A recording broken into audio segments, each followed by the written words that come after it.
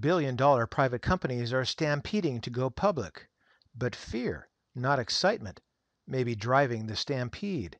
After a slow first quarter for public offerings, IPOs gain momentum with the debut of giant Levi Strauss, followed by Lyft. Next up will likely be Uber and Pinterest. But a re-energized euphoric IPO market is not necessarily a bullish sign, according to some industry experts. It could indicate private investors in these companies want to cash in their chips. Now, that is just the IPO market.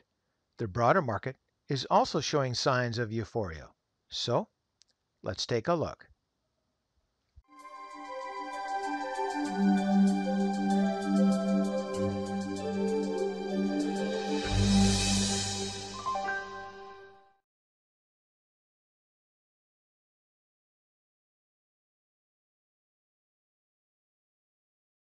In general, the market seems to be showing other signs of euphoria, including the spectacular rise in the market from the late December 2018 lows.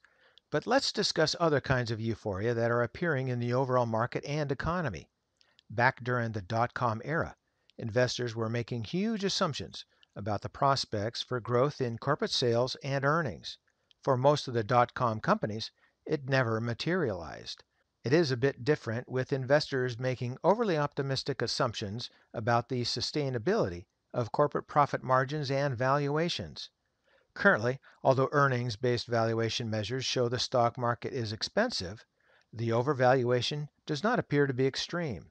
However, the problem is that investors are banking on earnings-based measures like the price-to-earnings ratio and are assuming that corporate margins will at least maintain the current record highs into the future. So while we view this chart here from the Felder report, consider what would happen if profit margins were to revert back to their historical averages. And here's how that works. Trailing earnings for the S&P 500 are currently about $130. Using a 15 multiple, which is in line with long-term historical averages, you get a price of about $19.50 for the S&P 500, or about 33% below the current level of $2,900. That would be bad. However, if profit margins were to fall from about 13.5% today to about, say, 10%, earnings would fall to about $96. Put a 15 multiple on that, and you're looking at just over $1,400 for the S&P 500. That's about 50% below the current level. Ouch. Remember, stocks are not the only components that have cycles. So assuming that profit margins don't also have cycles is a big mistake. Right now, there are various factors turning against corporate profit margins. So while looking at this chart, consider this quote from Warren Buffett. And it reads, "In my opinion, you have to be wildly optimistic to believe that corporate profits as a percent of GDP can, for any sustained period, hold much above 6%. One thing keeping the percentage down will be competition, which is alive and well. In addition, there's a public policy point. If corporate investors, in aggregate, are going to eat an ever-growing portion of the American economic pie, some other group will have to settle for a smaller portion. That would justifiably raise political problems, and in my view, a major reslicing of the pie just isn't going to happen."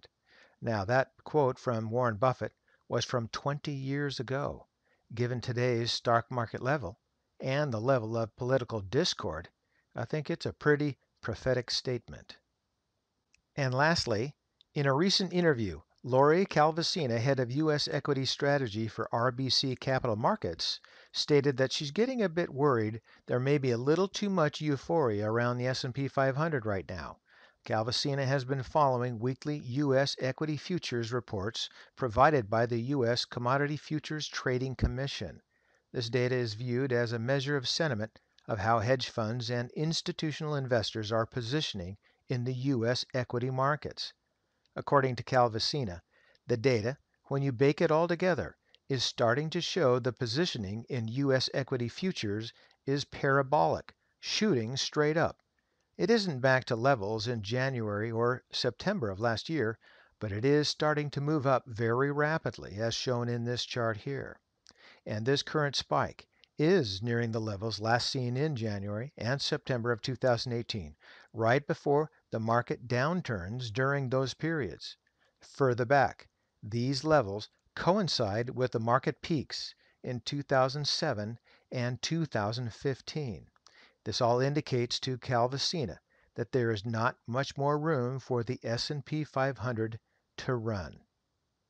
So for today, that's ChewDog Charts. Thank you.